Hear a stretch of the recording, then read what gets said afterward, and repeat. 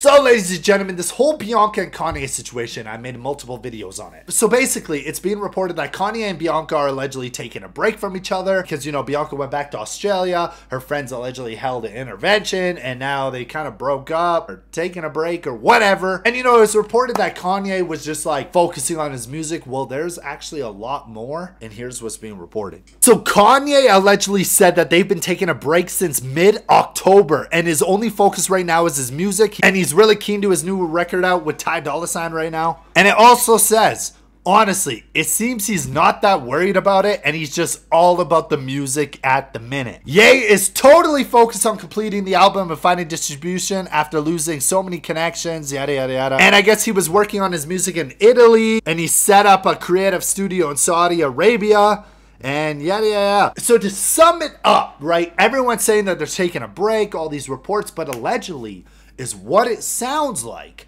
is that Kanye doesn't really care. He's so focused on his new album that he doesn't mind. He's like, yo, you guys hold that intervention. You can take a little break. I gotta post some damn songs. So that's what it's sounding like. That like Kanye right now, he just doesn't even care. He's like, hey, Kanye said, I'm a working man. I guess that's kind of Kanye's response to this so-called breakup. I truly think they're going to get back together. Even if they're taking this break, I don't see them actually being like broken up. I think they'll reconcile and be back together. That's just my opinion.